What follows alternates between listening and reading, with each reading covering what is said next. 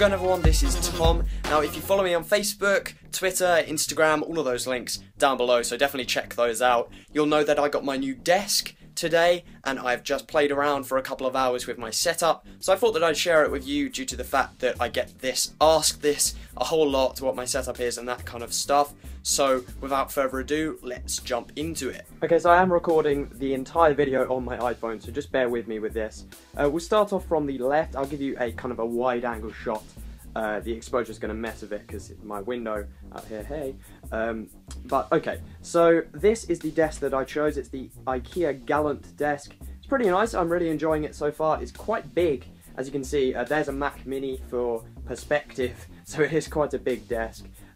Underneath, if we do this bit first, we'll just go under here. You see I've got my tripods in this corner, so obviously pretty self-explanatory. I've got my umbrella lighting, I've got my stabilizer, I've got the Editor's Keys Vocal Booth Pro. I've got a lot of cables, as I'm sure many of you will empathise with.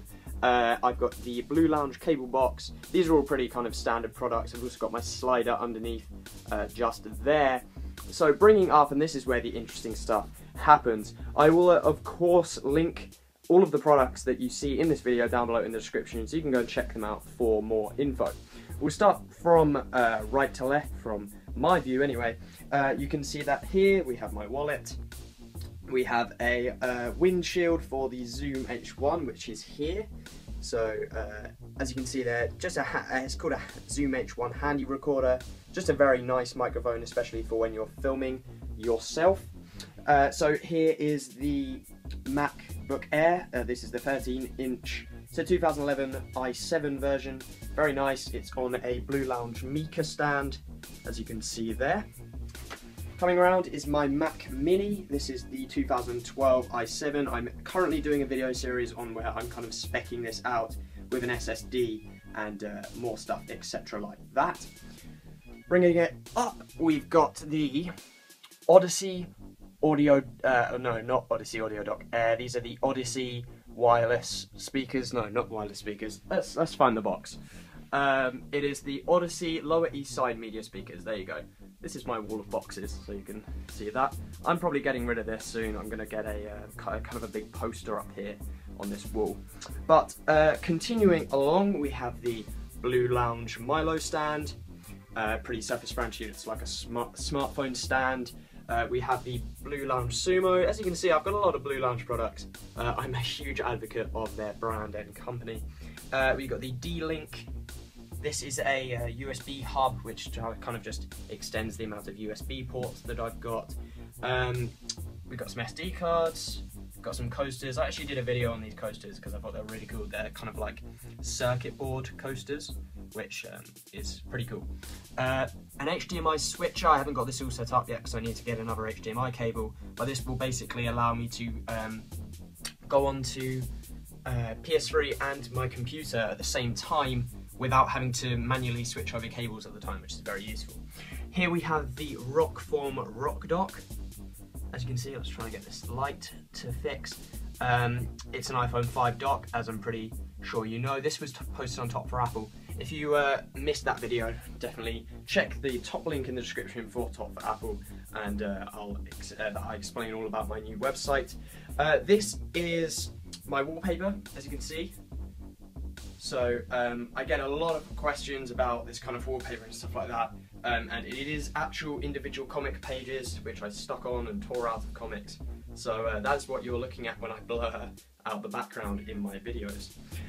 Moving on, we have some SD cards. These are just Transcend 32 gig SD cards, so nice from that point of view. We've got the 50mm f1.8 lens for my Nikon D3200, which we'll get to in a second. This is a beautiful lens. It's got a really, really open aperture, so you can get some nice blurred backgrounds and that sort of thing. Got the tripod mount for my Velbon tripod, I believe it is. Got the Elgato Game Capture HD, which I'm sure a lot of you are familiar with. Pretty self-explanatory. I mean, it's a capture card, if you don't know, but very good one, probably one of the best ones out there. My monitor is an LG monitor. Let's get that to brighten up again. Expose, please. There you go. kind of. It's just an LG monitor. I'll try and find it. I'm not even sure if they sell it anymore because it's about 5, 6 years old. But I'll try and find it, and if I can, I will link it down below. My DSLR, as you can see here, is the Nikon D3200. Just like that. It's a really nice camera, absolutely love it. I shoot all of my videos with this, obviously apart from this one. But it's got a battery grip at the moment. It just kind of doubles the battery life and makes it easier to hold. But very, very fantastic camera. Again, that will be linked down below as well. It's quite inexpensive for the quality that it produces, so you know, good from that point of view. Okay, so we go around the back now, and you can see my PlayStation 3, or can you? Yeah, kind of. It's pretty much like 7 years old, so I don't. I gained quite a lot on it, but I don't plan on upgrading it before the PS4 comes out. I will get the Xbox 720, I guess, as well. Here we have some iPhone 5 cases. 10 internet points if you can name both of these cases. I'll give you a better look at that one. There you go. Ooh, what is that? Right, okay. We're pretty much finishing off here. This is just kind of an overview. If you want me to do a kind of feature on some of my products, definitely let me know, or anything like that. We have my microphone. This is what I use to record my voiceovers and pretty much all of my videos, unless I'm filming myself. And this is the Editor's Keys SL300 mic, and that is sitting on top of a Samsung mic stand, which I think retails for around £15. So guys, that is pretty much my desk setup. I have my iPad mini here as well, again sitting on a Mika stand, and my PS3 controller with some control freaks on it. So you know, it's a pretty simple setup. However, I'm really enjoying it. Let's try and get this a nice open shot again so you can see how it's all going. There you go. So that is my setup. Feel free to video response yours down below if you want to. And yeah, that's pretty much it. If you enjoyed, definitely give this video a like. It would be awesome if we could reach like 300, 400 likes. That would be fantastic. So let me know if you want to see more videos like this in the future, me covering my setup and stuff like that. And yeah, I will catch you in the next one. See you later, guys. Bye bye.